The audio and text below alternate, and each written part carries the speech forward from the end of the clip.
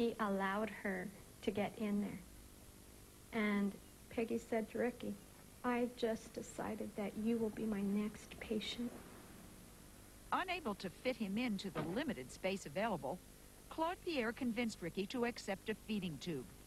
The liquid formula, his only nutrition for the next 4 months, would keep him alive and strengthen him for his admission to the clinic. Hi. Hi, sweetheart. Hi. Welcome back. This is more fun. You're in the country this time. How are you doing? Okay. You are, aren't you? Hi, sweetie. You okay? You're a pretty brave lady. Look at all the work you did, huh? This is it. This is where we're supposed to be. This is where he's going to get this help. Up until then, there was absolutely no hope for Ricky. They told us that he would be dealing with this the rest of his life. Got him here. Within 2 weeks, Ricky faces a terrifying challenge. His first bite of solid food in 6 months. But he is lucky. He's getting expert help from Jane McCluskey, who just months ago was being hand-fed herself. Want to eat? Don't want to eat? Does that sound like a little boy to you who doesn't want to eat? Hmm? You don't have to. But how come you can't? Hmm? I don't know. You just can't, honey?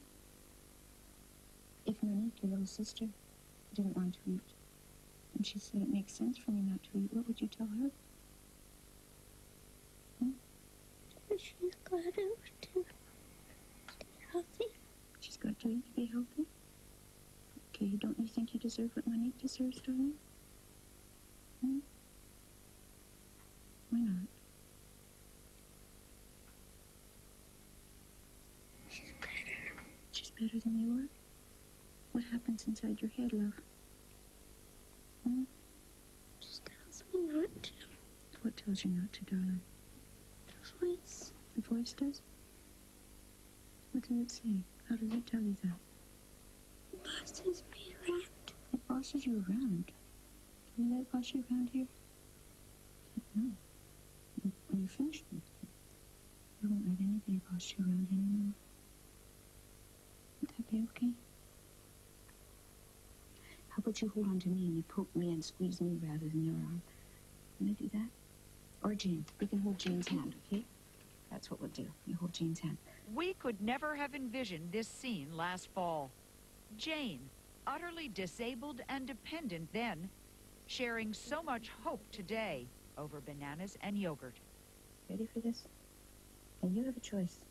Would you like to feed yourself, or would you like me to help you the first time? Okay. Close your eyes, open your eyes. You can look at Jane. Make it easier if you look at Jane. Hmm? It's okay. You tell him why it's okay, Jane. It doesn't do you any harm. It's good for you. Just lets you do all the things you want to do. It's okay, sweetheart. It's okay, darling. Do you remember having bananas when you were a little boy, sweetheart? And did you like them?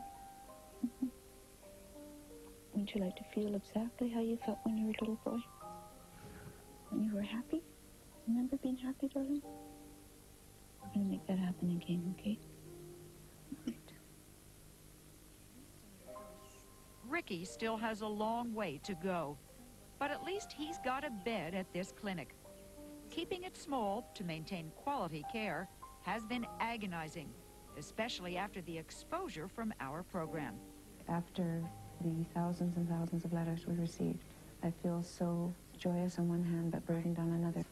Suddenly, I was in a position of playing God. I had to choose between people who are dying, and that's a terribly difficult choice. It's an impossible choice. Today, Claude Pierre is slowly expanding, thanks largely to contributions from viewers who saw our first report. She's added another house, doubled the number of patients to 22, and now has a staff of 80 care workers. One of the things that was so beautiful was the intimacy. It's still there. It's still there. It's wonderful. Still, her extraordinary attention to each individual remains the key to this amazing clinic. Hello. Hi, sweetie. And for parents of a son who has performed the simple act of eating food, that is nothing short of a miracle. There's just nothing to say to show how we feel. I mean, we can't get back your kids. You know, and that's what she does. She gives them back to us. And that's pretty. What can you say for that except thank you very much? What's his prognosis? Oh, he'll be fine. Come back in a few months. He'll go quickly through this, Lynn. You are always so confident about this. I am confident about it. I know what material I'm working with. I know these children.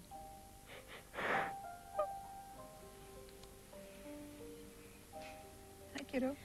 I told you we'd do it. And they're wonderful. They're just so special. The success is remarkable, and yet what is it that Peggy Clopier does that a loving parent doesn't try to do?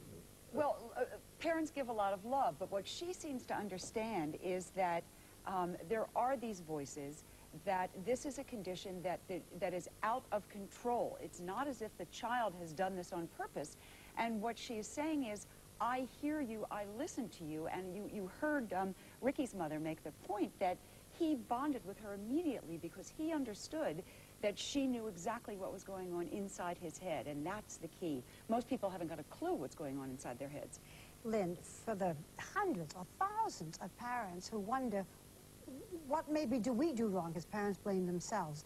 Do they have any idea what causes this? There are many kids who are perfectionists who don't become anorexic. Absolutely true, and Barbara, that's the mystery.